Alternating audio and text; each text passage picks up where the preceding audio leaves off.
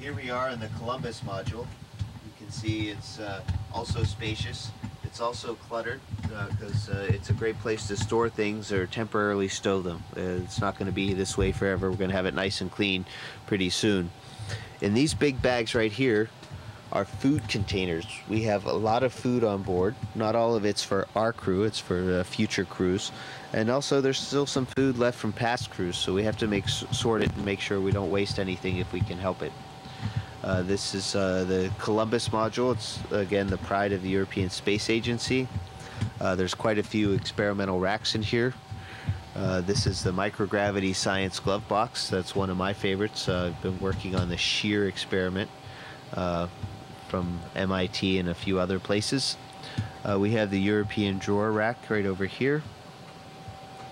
This is the FSL, Fluid Science Laboratory, on the ceiling, and we have to be careful not to bump into it because it has some really neat experiments going on. Right now this is a GeoFlow. We also have a few American racks in here, like the Express 3 rack right here. But at the bottom of the Express rack, we have the European Modular Cultivation System. So we have a really neat system here where everybody's sharing and working together. This is BioLab, where we're going to start growing some plants in the next couple weeks.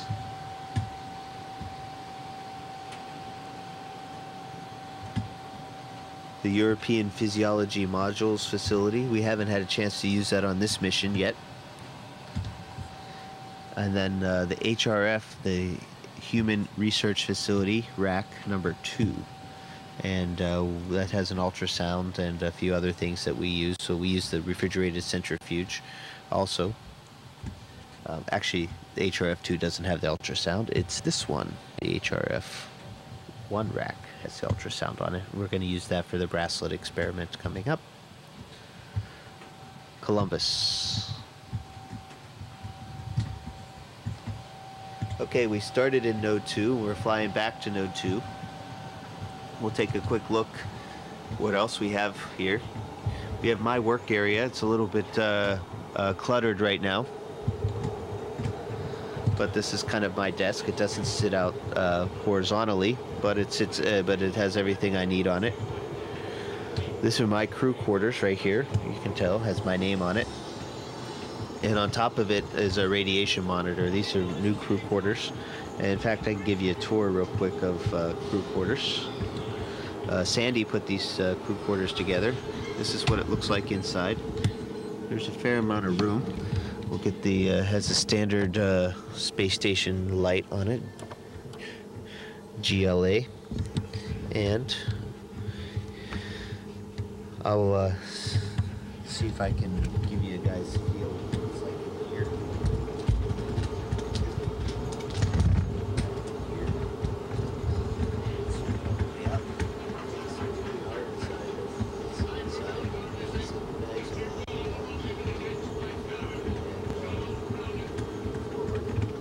We have room of sockets and outlets for a laptop if you needed.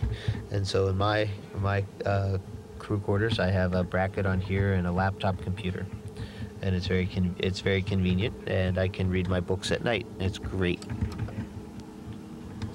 So that's the crew quarters. It's not very noisy inside. It has a nice fan. It's pretty comfortable. I get very good sleep there. So now we're going into the Destiny Laboratory, headed aft on the space station. And there's my crewmate, Sandy Magnus. She's getting her exercise in for today. And I'd like to show you a little bit of our equipment here.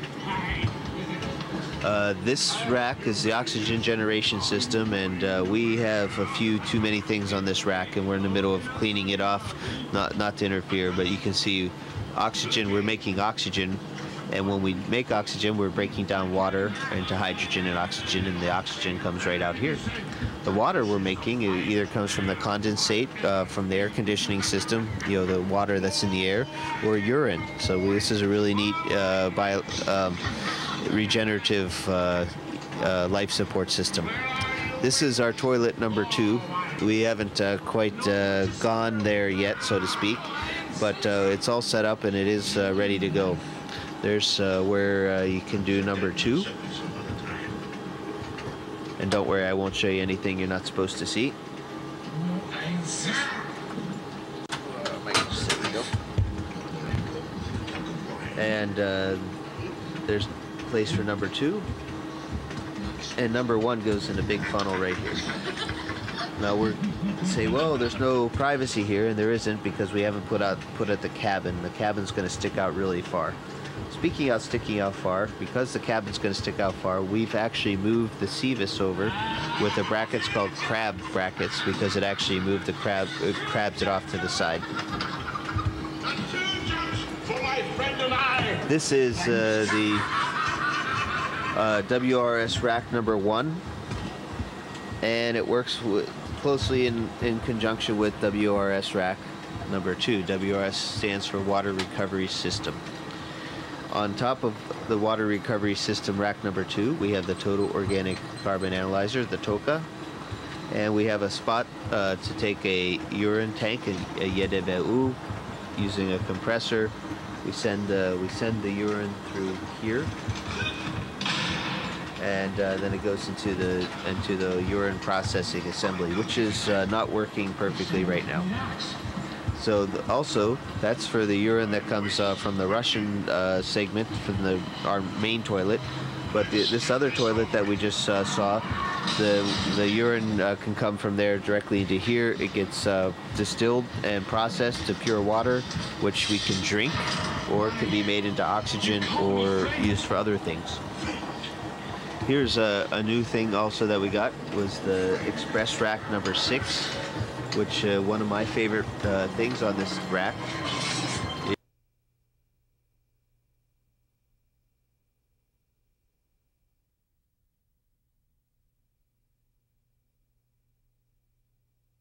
hold drinks inside and keep things cold, which is the first time in a long time that we've had something like this on station.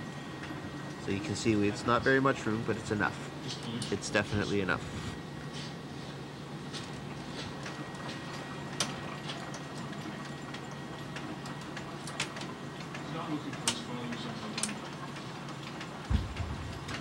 Also, we have a glacier freezer. That's not for food, it's for biological samples. And we also have a potable water dispenser, which isn't certified for use yet, but in the future, this is what we're going to be able to have fill our drink bags and rehydrate our food from here.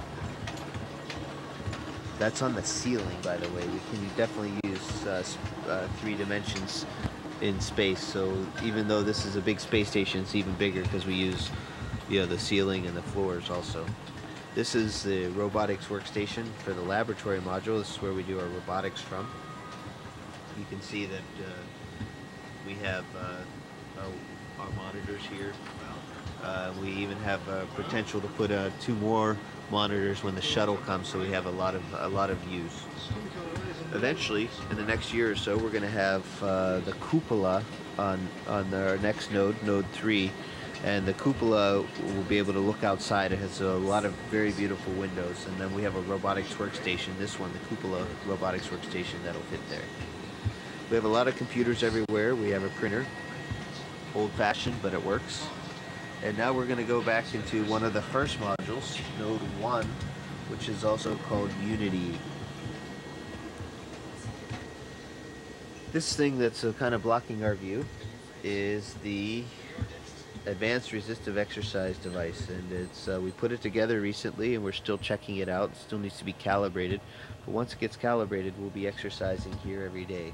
And it's big. This is a really huge device, but it also can get twice as much chances to work out. I think most people would say that the IRED, the interim resistive exercise device, you can maybe go up to 200 or 300 pounds. This one has the potential to go up to 600 pounds. So you can get much bigger loads. It works by using a vacuum system, so you can see these 2 big vacuum canisters right up here.